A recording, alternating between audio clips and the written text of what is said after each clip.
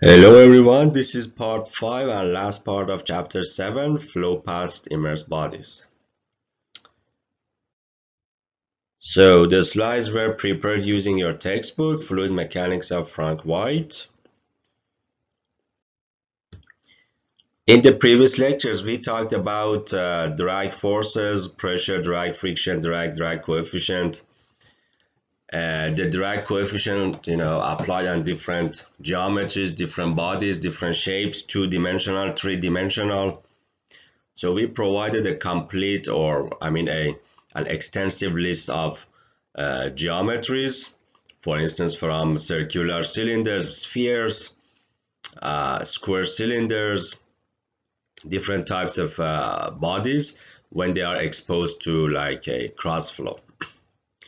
So you should be able now to look up, whatever you need for most of the geometries if you are asked, for instance, to find the drag forces on a particular body. So here let's continue with the lecture, some additional concluding remarks, and then we will do some examples to conclude this chapter.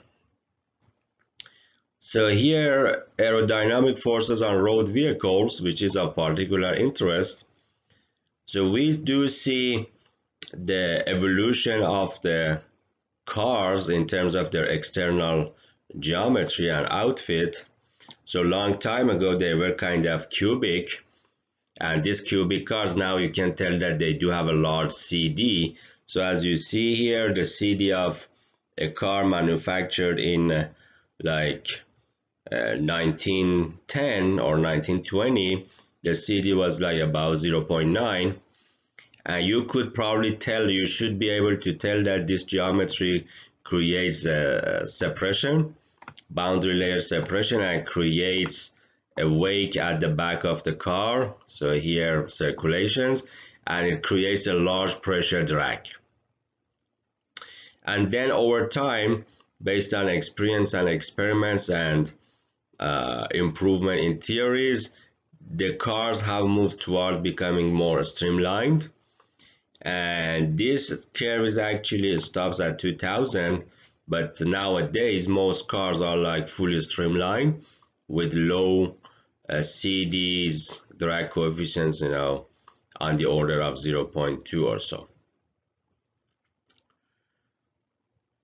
And then in part B of this figure, in part B, so it shows force data for an idealized smooth automobile shape with upsweep in the rear of the bottom section.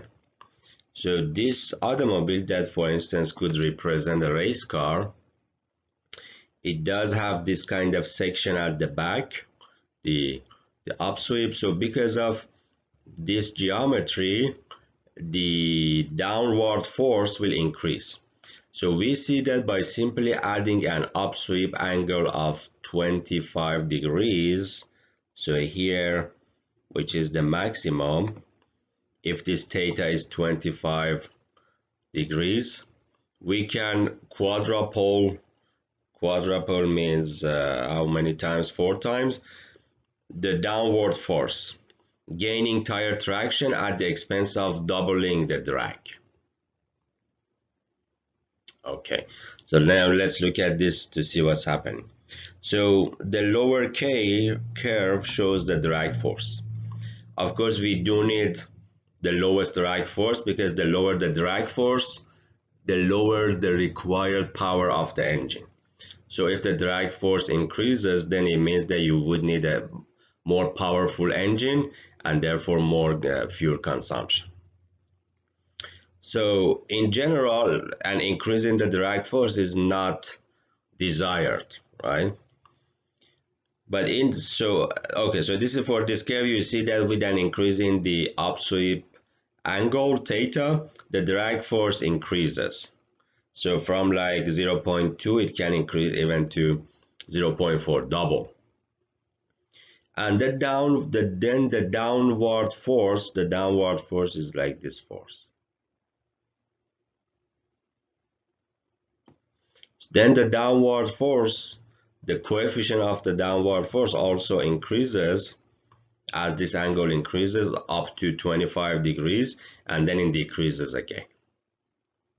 So why would someone want a larger downward force? So here it says that to gain more tire traction, but tire traction is something physical, right? So that's the tire traction, the roughness on the tires. So what's the advantage of having good tire traction? The advantage is to be able to provide enough friction so that the car can accelerate quickly. So that can be done physically, and for instance in the winter the tires with better traction or larger tractions are used in order to increase the friction and in order to avoid sliding and slipping on the snow. So this appears to be useful for the racing cars where they want to accelerate at a very high rate, large acceleration with, for instance, the same tire. If you use the same tire, but with the aid of this angle, if the downward force is increased, then the friction force will increase. Do you remember friction? Well, it's complicated, but I just write it simply. I don't want to get into details of the dynamics and statics because it's a specialized field and I'm not up to speed for that. But you remember that the friction force is equal to a friction coefficient mu multiplied by n, and n is the downward or normal force. So as you increase the downward force, you simply increase the friction.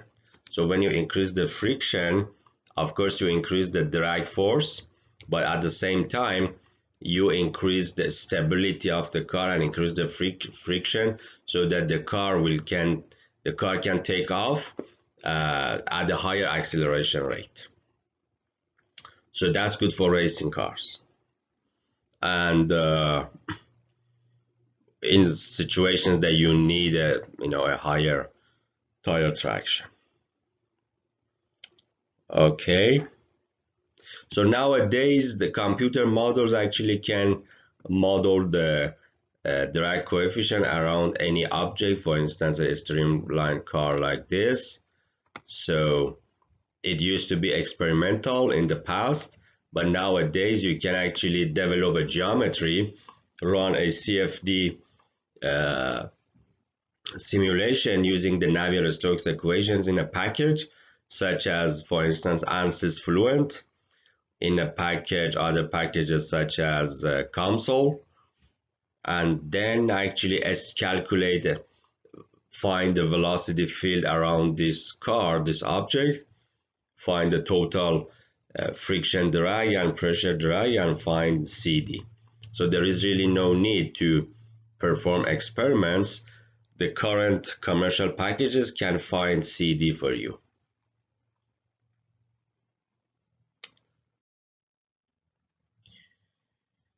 So this is so during the evolution, this is like a continuation from the previous slide, how to reduce the drag. So for instance, in this case, this is a tractor trailer truck. The drag can be reduced by using this kind of deflector added on top of the track. So when deflector is absent, you do have a larger drag coefficient because the flow would separate, for instance, at this point. If there is no deflector, the flow would separate, at this point. But if you do use a deflector, then the flow would become more streamlined and remain here and then separate, further down. So the presence of this deflector, as you could tell intuitively, reduces the drag force. And these curves here, one shows the air resistance with the vehicle speed, and the corresponding horsepower. So the horsepower is equal to the drag force multiplied by the speed of the vehicle. So the air resistance, which is the drag force, I believe it's the total drag force, friction, and pressure force, increases with an increase in the vehicle speed. Therefore, it's also important to know that the faster you drive, for instance, above the nominal point of the engine design operation, then you would burn more fuel. The fuel consumption rate decreases, the fuel consumption increases at high velocities or high speed. So this is like 112, this is like probably 70 miles per hour. But however, the engines have been designed to perform optimally at, for instance, like 80, 90 kilometers per hour. So if you drive too slow, then your engine will not operate at the optimum point, so it may not be economical. If you drive too fast, the drag force will increase with velocity squared, so you will burn more fuel. So the optimal operation of the engine with optimal fuel economy would be perhaps somewhere like here. So driving too slow, the engine doesn't work at its optimal design rate, and if you drive too fast, again you go above the optimal limit, and also you burn too much fuel.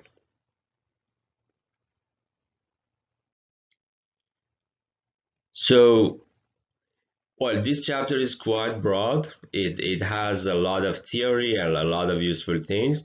So I didn't go over everything in this chapter, but I covered most important part of the chapter. So a combination of theories and equations, and also applied things, for instance, the drag coefficients and so on. Here I just would like to briefly mention about forces on lifting bodies without going to the details.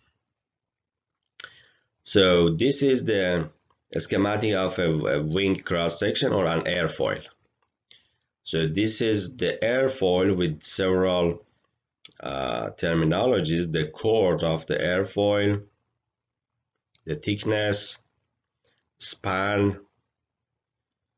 Therefore, the planform area is B times C. And we do have an angle of attack. So if usually you have seen that the wings have an angle of attack on the ground, and even at steady conditions, at cruise conditions, there is still an angle of attack, and during takeoff the angle of attack further increases to increase the lift force. So the angle of attack is the angle between the direction of the air stream and the direction, the chord, the axis of the chord of the airfoil. So and then we do have the drag force and lift force. So the drag force is the force which is exerted by the air on the airfoil. It is an streamlined body, so it's expected that friction drag is dominant. The drag force has to be counterbalanced by the thrust of the aircraft engine during cruise flight, and the lift, which is generated on the airfoil, and upward force, is actually used to counterbalance the weight of the aircraft. So when lift is equal to the weight of the aircraft, then the altitude will remain fixed. During the takeoff, lift is larger than the weight, so the aircraft can actually ascend or rise. And during landing, the lift is reduced and then the weight will become larger than the lift and the aircraft starts to descend. So here we define lift coefficient and drag coefficient. So the drag coefficient is the same as before, the drag force divided by the velocity head and divided by AP. AP is the planform area. So if the wing is like rectangular, then planform area would be simply chord multiplied by span. But this really is not the case in reality, because the wing does not have a uniform cross section. So it is like wider at the when it's attached to the aircraft, and then it becomes narrower as we go far away from the wing. So therefore the area would be, anyway, the area of the wing would be the total planform area. The lift coefficient would be the lift force, L, divided by the same terms as the terms used in the drag coefficient.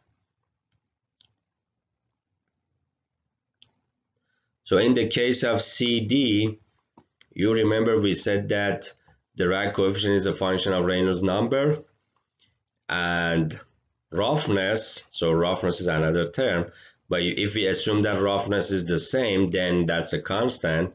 So CD, the drag coefficient, would change with the Reynolds number, and also with alpha, the angle of attack. Similarly, the lift coefficient would change with Reynolds number and angle of attack for a given roughness. So therefore, as the angle of attack changes, the lift and drag coefficients will change. And the Reynolds number are commonly in the turbulent range. And in this case, we have a couple of dimensions in the problem. Reynolds number, for instance, can be obtained in terms of the chord length, C. We are usually in the turbulent region because the speed of the aircraft is large, dimensions are large. So, and since the Reynolds number is pretty large, so these coefficients become kind of insensitive or not much sensitive to the Reynolds number. If you remember from the drag curves in the previous chapters, for large Reynolds numbers, the drag coefficient, for instance, for a flat plate, for large Reynolds numbers, the drag coefficients become independent of the Reynolds number. So I don't want to go into the details, but I just want to tell you briefly how lift is generated, if you are wondering. So how lift is generated, that's out of curiosity, of course. So if you look at case D, when the flow field has well developed around an airfoil, so this would be like the angle of attack. So this would be alpha. So you could actually turn it, make it horizontal, so that you can better feel the angle of attack. So this is, for instance, like the direction of the airstream. So this would be, let's say, V or U, and then this is the airfoil. So when the flow has been developed, in a steady way, then you see that it comes here, it comes to a stagnation point. So the stagnation point would be somewhere like here. That's where the velocity becomes 0, and then the air streams would be split into 2 branches.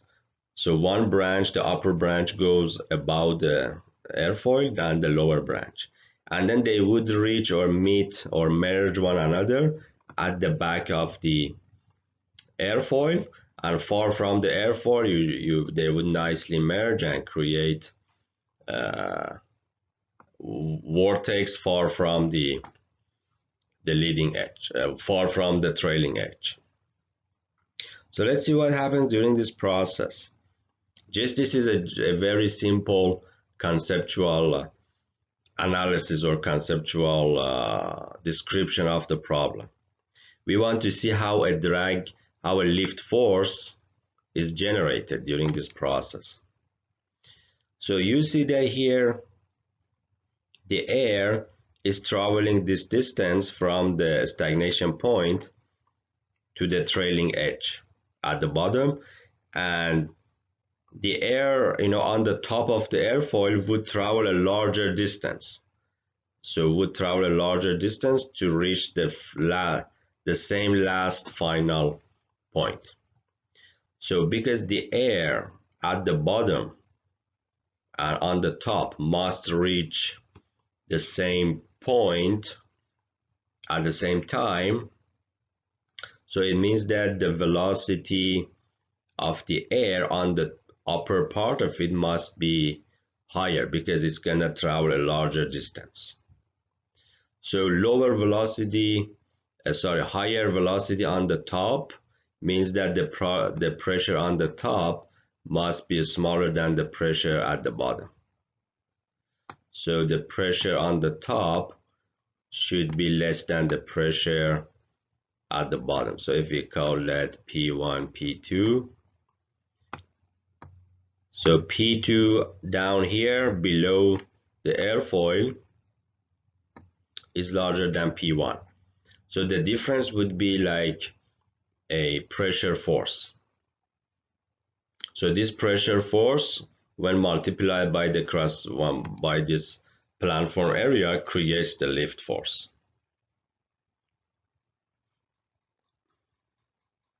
Okay, so I hope that you got the point. This is a very rough description of the process, but it answers why a lift force is created.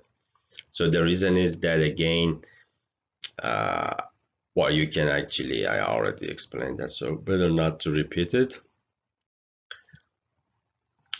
Sometimes, well, not sometimes, a stall happens. So this is a condition that has to be prevented, a stall. So you see an airfoil here exposed to a uniform flow, and this is the angle of attack. So the angle of attack, if the angle of attack becomes too large, in this case what you see in the picture, the angle of attack has become too large, then the flow may separate right at the nose of the airfoil. So if this happens, then this is not good, because the favorable condition that we talked about in the previous slide can go away, and this can result in destruction of the lift and can affect the performance of the aircraft, and even can result in loss of the lift force. So this is called a stall. At high angle of attack, you see a smoke flow visualization shows stalled flow on the upper surface of a lifting vane. So this has to be prevented or controlled. That's why for instance, the commercial airliners, they do have like a maximum angle of attack. They cannot like climb, with a very sharp angle of attack. If that happens, if the nose goes up too much, up or down, then that's going to cause a problem. That's going to cause, problems such as separation of boundary layer, stall, and so on. So, however, the fighter jets, they are supersonic. They do have a different design, so they can actually tolerate the stall condition, and they can even, fly with a very sharp angle of attack. So it all depends on the design, but this is a condition which may happen a stall in the even in the compressors and turbines, because compressors and turbines use similar kind of airfoils and blades.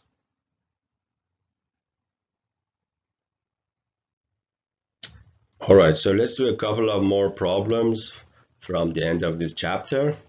So we can actually do many problems. So we do have many different geometries. Each geometry has its own Dirac coefficient, like different conditions, turbulent, laminar, flat plate, change the direction, orientation, one side, double side, uh, circular cylinder or sphere, rectangular. So there are many combination or many ways of coming up with problems. So we just do a couple of them so that you get a sense of how to approach these problems.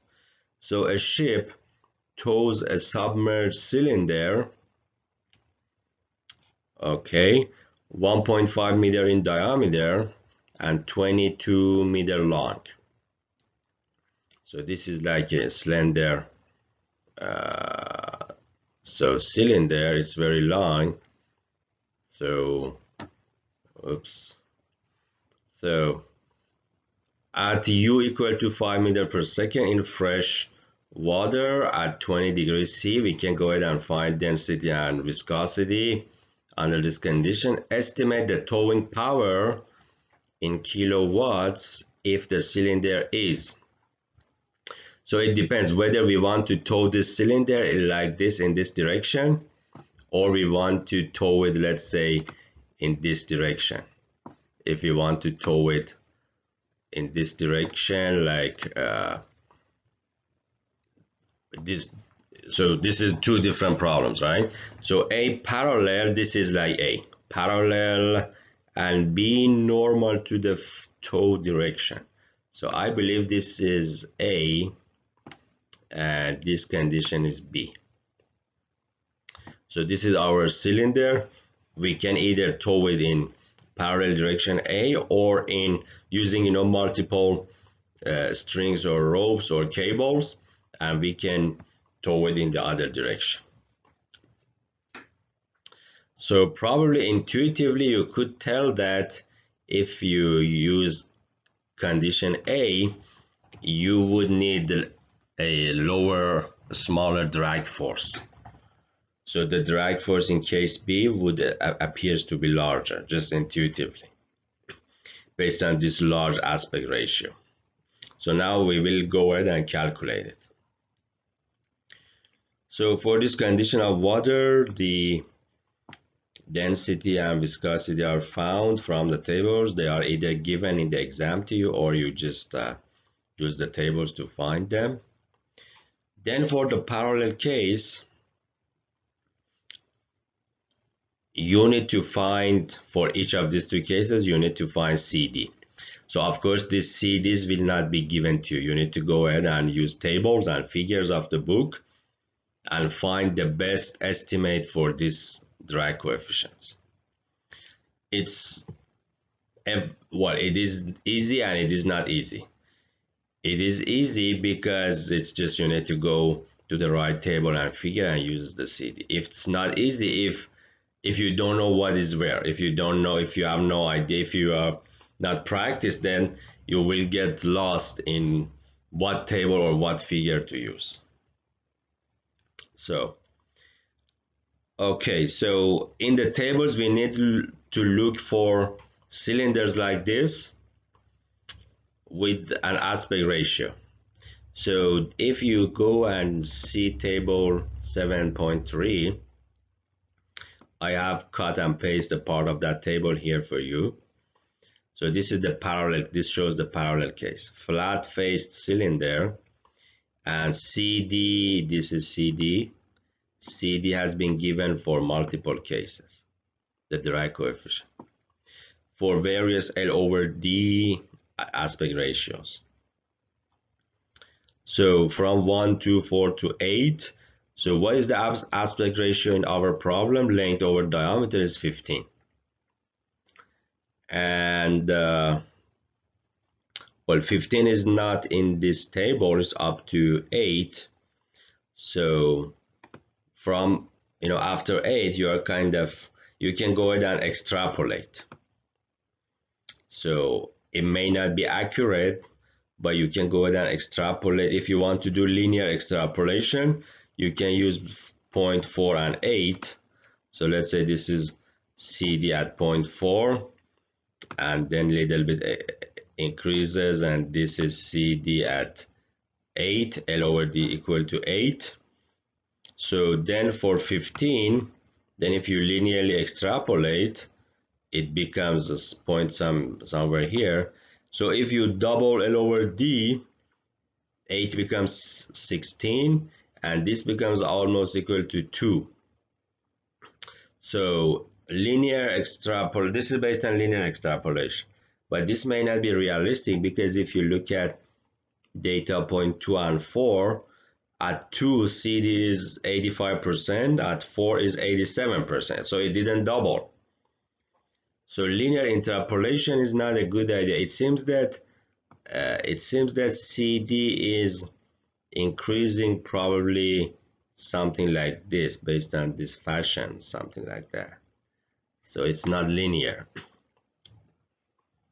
But anyway, so the best way is to pass a curve from all of these 1, 2, 3, 4 points, and then do a curve fitting and extrapolation considering all of these 4 points in Excel. In Excel, if you plot CD as a function of L over D, then you can pass a curve, a polynomial of order 3 or 4, and then you can extrapolate for the next L over D. But in the exam, you don't have this kind of time, unlimited time to do this. So in the exam, I suggest that you just say that at 8, CD is equal to 1. So since the changes are slowing down from 4 to 8, so at 15, you can use again this same number, 99, or you say that at L over D equal to 15. CD is, for instance, equal to 1 or 1.1. So this 1.1 is based on a complete curve fitting considering all points. So in the exam, or if you want to do a quick estimate and a quick engineering estimate, you just say that, okay, you see that from the figure, CD is equal to 1. So that would suffice. All right, so there is one more condition that has to be satisfied when you use table 7.3. It is not shown here, but that condition is that Reynolds number must be larger than, I believe, 10 to the 4. So you can go ahead and calculate Reynolds number based on L. So here characteristic length is either D and L, but since we do have a parallel flow, it's more realistic to calculate the Reynolds number based on the length of the cylinder. So the length of the cylinder is 22 meters. If you calculate Reynolds number, it becomes much larger than 10 to the 4. If you calculate it based on D, the Reynolds is still larger than 10 to the 4. Okay, so once CD is known, the force is equal to CD times 1/2 times density times velocity square times the cross-sectional area. So you need to look at the table again and see what cross-sectional area has to be used. So in this case, it's kind of obvious that the cross-sectional area to be used is the frontal area, the area of the circle. So pi d squared over 4. 24,000. Then if you multiply the power, the force by the speed, you get the power in watts, 120,000 watts or 120 kilowatts. So that's for the parallel case. For the normal case, it's when you pull it from the side. Okay, so then you need to go ahead and find the right table. So there are actually two options for this. One is Again, table, I believe 7.3, I have cut and pasted part of that table. So a part of that table shows flow over a cylinder, a circular cylinder, with a cross, with an aspect ratio of 1 to 1. So aspect ratio of 1 to 1 means it's spherical. For laminar flow, it's 1.2. For turbulent flow, 0.3.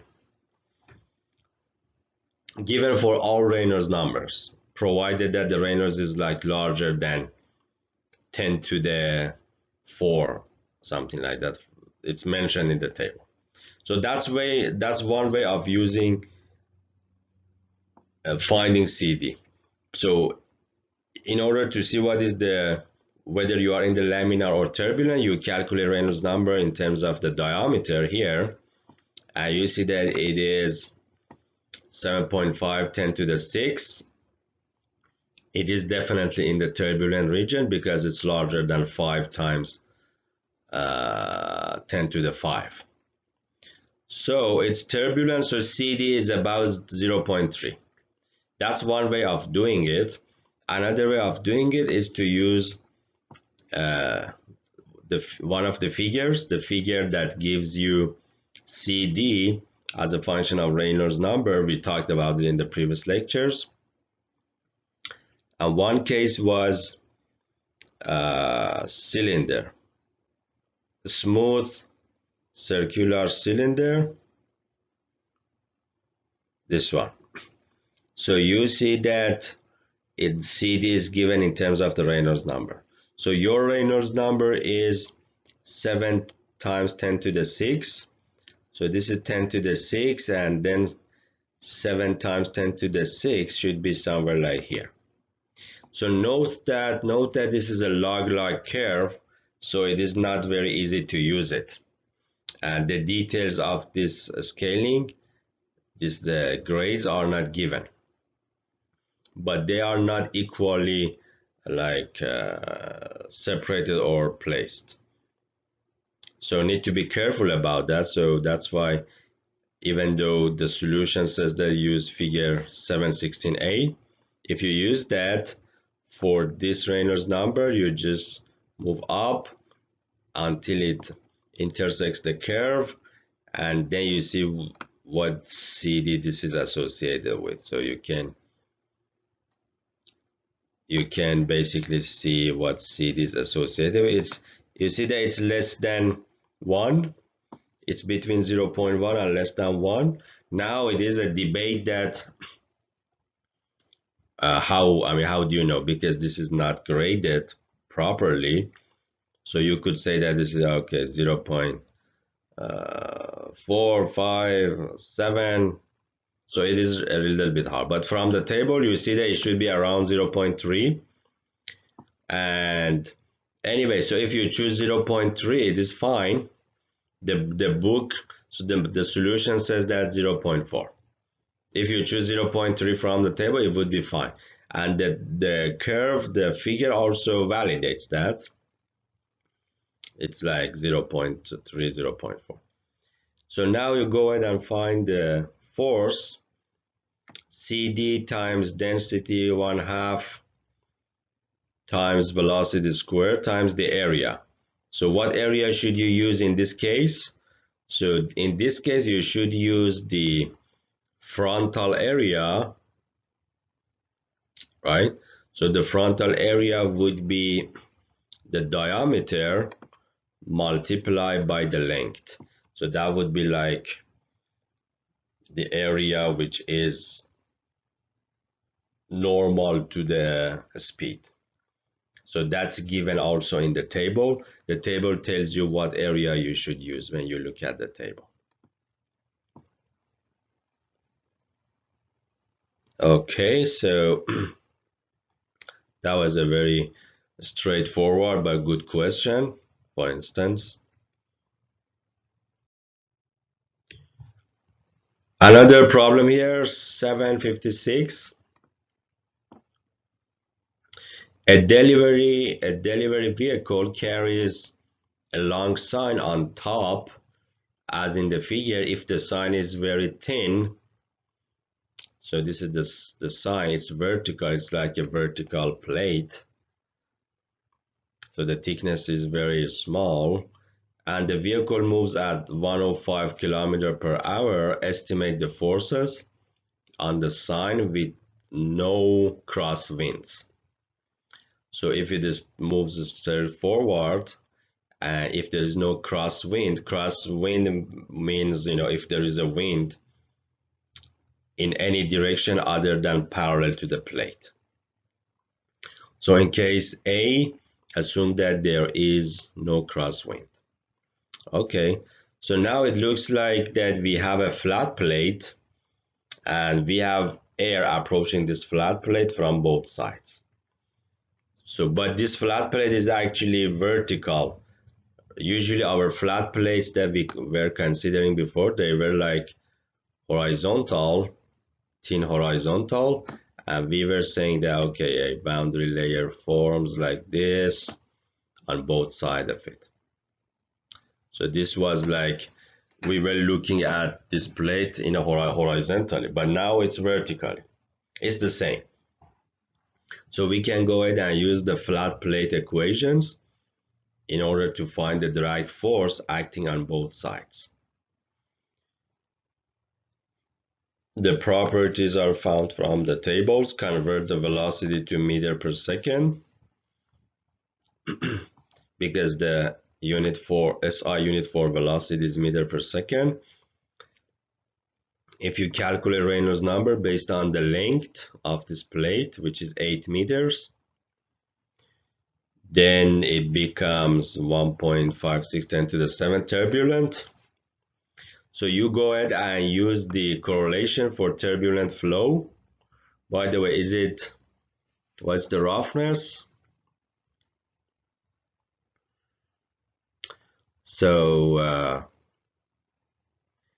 the roughness is not given, so we assume that it's smooth. So we use the correlation for a smooth turbulent flow, and therefore we find CD. Then the drag force will be equal to CD times 1/2 of density velocity squared times the area of the plate multiplied by 2, because the drag force is acting on both sides. So multiplied by 2 for both sides, it becomes 14.3 Newton. So this is part A, the drag force,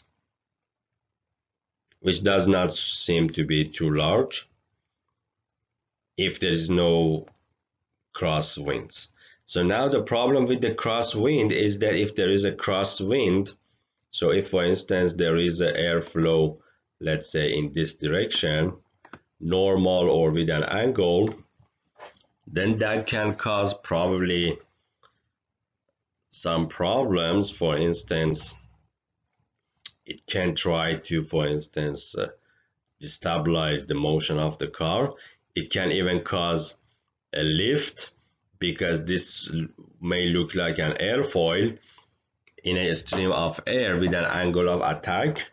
So even if a lift force can be generated trying to push the car sideways, so that can cause a problem. So we didn't go over the correlations for the lift force, so this part B is actually not a part of what we have covered, but it's important to understand it, that even though in parallel with the direction of the air, it's fine, but if this plate is too long and if there is some crosswinds, those crosswinds can actually destabilize the car, even let it tip over from the side. Okay. All right, and last problem that we want to talk about in this chapter, 790. In the Great Hurricane of 1938, winds of 38 meters per second blew over a boxcar in Providence, Rhode Island. So this is the boxcar. The boxcar was 3 meter high. The height 3 meters. Well, here it says 305. 305, but the problem says 3 meters. So let's stick with what the problem says. 3 meter high, 12 meter long. So the length is 12. Here again, the number is a little bit different. I don't know why. And it's 1.8 meter wide.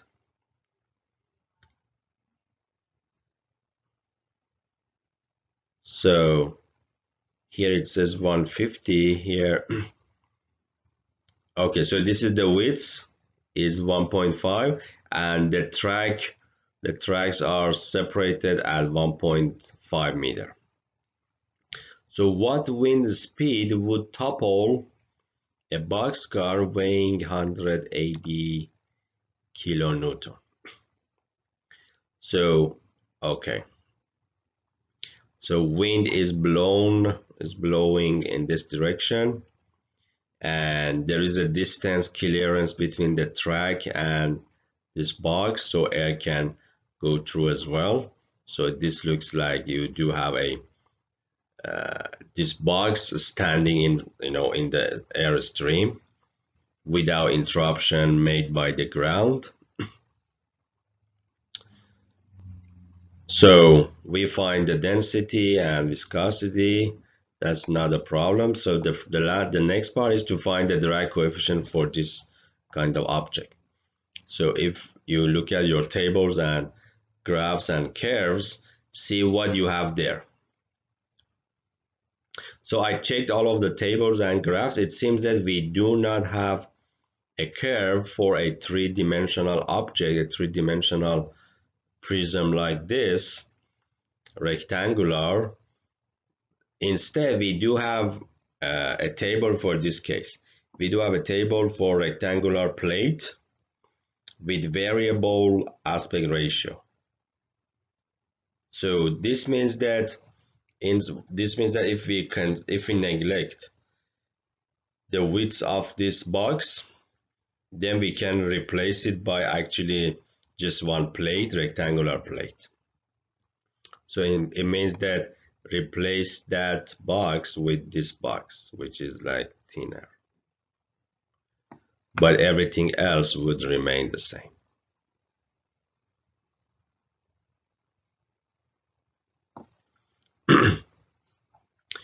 Okay, so based on this, if we go ahead and calculate the aspect ratio B over H is like 12 meters over 3 meters. B over H is equal to 4. And from this table, you see that it's given for 1, 5. So for 5, it's 1.2. And for 1, it's 1.18. So you can go ahead with 1.2. So therefore, CD is equal to 1.2 from this table. This is the best, this table, this part of this table, this gives the best estimate for CD, because there is no other option. Well, of course, there is options in other books and in the literature and in engineering design books for this kind of condition. But based on the textbook, you should choose and select the best option, the best available option to do the problem. So for non-zero thickness, this CD may slightly change, but still what we have chosen, a plate, still it resembles the reality, because on this box you would expect flow separation on these edges from the top and from the bottom. So when you use a table, still you would have the same thing, flow separation here and here. So therefore this CD from this table this reflects the reality. So force is equal to CD diameter over 2 velocity square B times H, the frontal area. So it becomes but we don't have the velocity. We want to find the velocity which is responsible for toppling this boxcar. So we write it in terms of the velocity, and the force becomes this times velocity square. Then we need to use our statics knowledge. So this force acts in the middle of this plate because the air velocity is uniform. So this force acts in the middle of this plate. So that would be like that. This would be the force acting here, which is also shown here. So it creates a moment. So if it wants to be toppled, it would be toppled about what point? This point of the track, right? It's sitting on the track. So it would topple about this point. So if we write the moment equation about this point, so the force multiplied by the distance, the arm of this moment, so the distance would be 90 centimeters plus 150 centimeter, which would be 2.4 centimeters. And this has to be balanced by the weight of the box. So assuming that the center of gravity of this box is right at the center, if for instance in the box the items are not distributed evenly, then the center of mass may be, you know, shifted to the left, to the right, but let's assume that it's right in the middle. So therefore the weight W of the car, which is given 180 kilotons, so need to be careful about the units, need to multiply it by 1000, multiply by the arm of this moment, which would be half of the track spacing. The track spacing here, it says that 151.5 meters, so half of it would be 0.75. Therefore, we can find V square 46 meters per second. So that would be like the air velocity needed to topple this car. If we go back to the problem, it says that the wind's velocity or speed were 38 meters per second. So this 46 is a little bit larger than this 38. So it's possible that this estimate is not accurate. So the wind velocities at some points have accelerated to like this higher velocity required for overturning the box. Or it's possible that, for instance, if the center of mass had been shifted a little bit to the close to this point, to the right, then a wind with a lower speed, lower than 46, would also be able to topple the car. All right, so this brings us to the end of this chapter. Here we neglected the effect of the third dimension based on what we had available in the tables.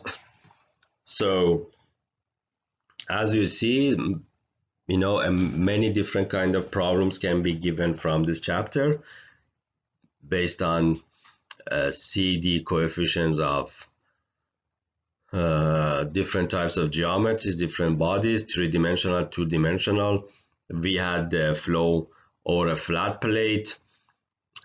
We have equation to calculate the boundary layer thickness, the skin friction coefficient CF, and also the drag coefficient CD. So this chapter, as I said, is like a very broad and theoretical chapter combined with some very applied and experimental and engineering design lessons. So I try to summarize it in a way that we provide, you know, the fundamentals and theory, you know, as much as needed, and also go ahead to the practical parts and do some, you know, practical engineering examples. So I believe that it's been covered now in a good way. So that brings us to the end of this coronavirus semester. I hope that you have enjoyed the course and this chapter, and thank you for your attention.